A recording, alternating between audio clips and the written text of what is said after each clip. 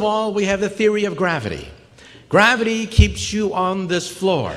Gravity attracts everything around its vicinity to create gravity around the Earth.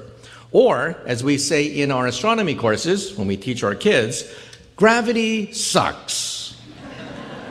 Gravity sucks evenly. It pulls everything to the center.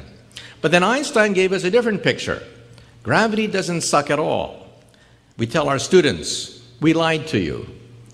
Gravity does not pull you to the floor. Space pushes you down. Why are you sitting in your chair today? Does gravity pull you to the floor? No. There is no such thing as gravitational pull. We lied to you.